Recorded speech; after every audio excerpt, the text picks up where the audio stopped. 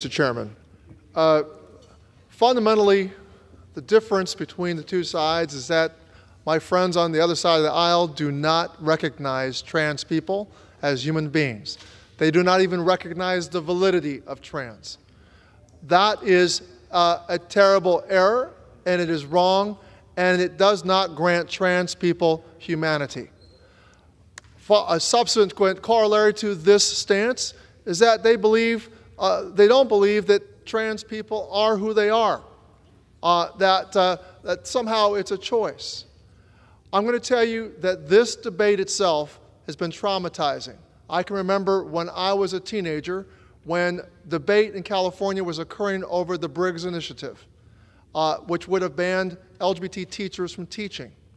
One Republican governor, then Ronald Reagan, at the last minute opposed the initiative, and to me that meant a lot. It means a lot to me that Spencer Cox of Utah recognizes that trans kids exist and that we should protect them. This bill is horrible. All should stand opposed to it. I yield back, Mr. Chairman.